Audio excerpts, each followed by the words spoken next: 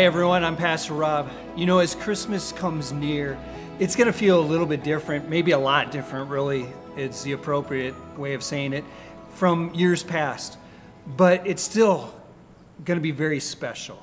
And there's a lot of preparation that goes into it. And some of the most important work is preparing our hearts ahead of time.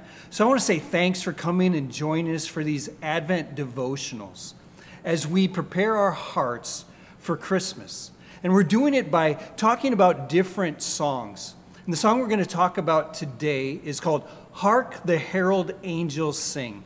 And you know what? As soon as you hear that title, you know there's something special about this song because it comes from a different era, a different time. It's almost like speaking a different language because there are words in this that we don't use anymore. Words like hark and herald. Well, hark just simply means listen up. And herald is a description of a messenger. So basically, even in the beginning of this song, the very title, right from the get-go, really it's saying, hey, listen up. This person has something important to say. Well, those messengers are angels. And angels helped people prepare for Christmas by bringing a message ahead of time. Sometimes they would do that for groups, and sometimes they would do it for individuals.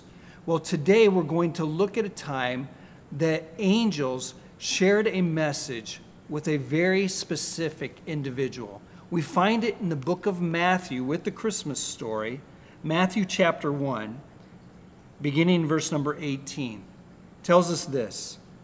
This is how the birth of Jesus, the Messiah, came about. His mother Mary was pledged to be married to Joseph, but before they came together, she was found to be pregnant through the Holy Spirit. Because Joseph, her husband, was faithful to the law and yet did not want to expose her to public disgrace, he had in mind to divorce her quietly. But after he had considered this, an angel of the Lord appeared to him in a dream and said, Joseph, son of David, do not be afraid to take Mary home as your wife, because what is conceived in her is from the Holy Spirit. She will give birth to a son, and you are to give him the name Jesus, because he will save his people from their sins. Can you imagine being Joseph at that point? That announcement had to be a lot for Joseph to take in. He was basically being told, your fiance is pregnant with God's child. And then, listen up. Here's the most important part of the announcement. His name will be called Jesus because he will save his people from their sins. That is the greatest news of all. And that is what we celebrate this Christmas, that Jesus came.